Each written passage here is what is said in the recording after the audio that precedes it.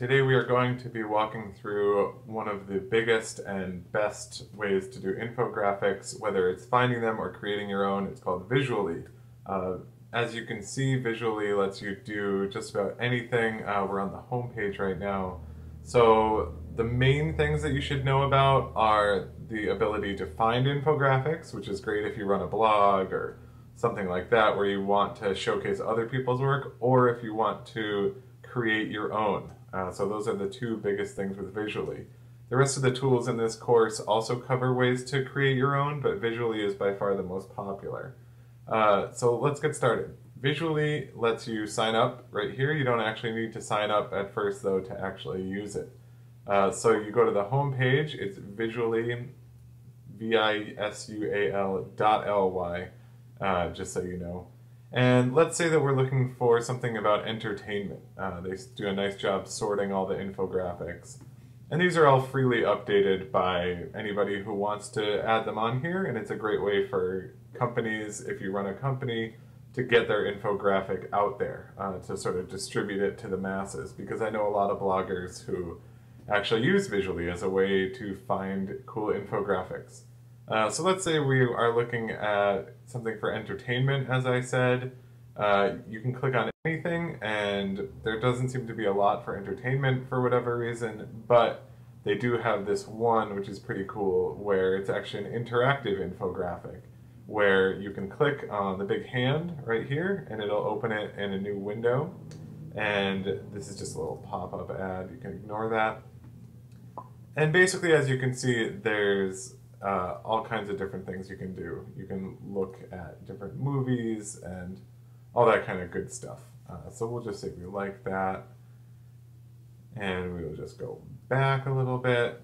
Basically, interactive infographics are pretty hit or miss, but what we're going to focus on is just your standard infographics. So let's say we want to look at the Steve Jobs life story here. This is another infographic that's a little bit interactive, but you can also click on it and you'll get a larger view of the infographic.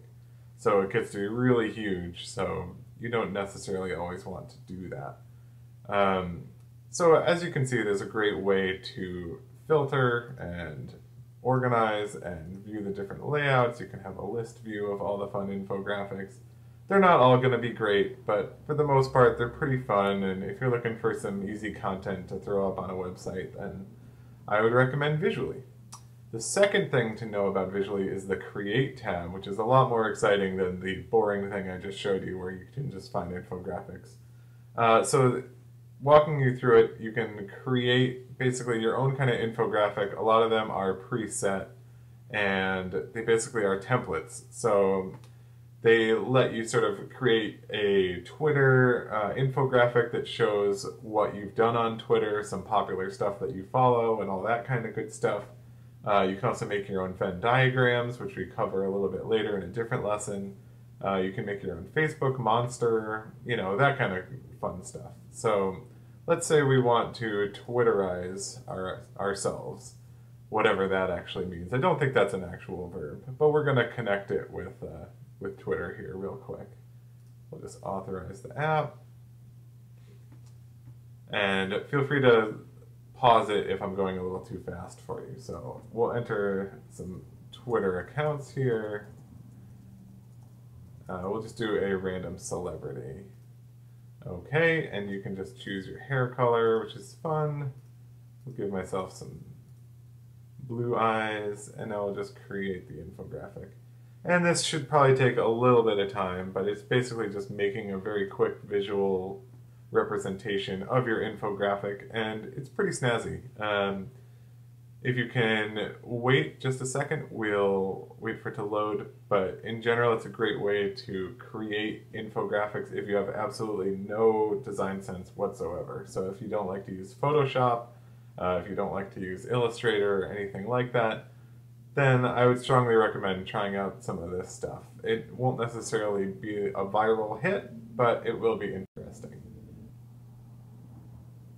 Okay, so we found a Twitterize after it generated it for us.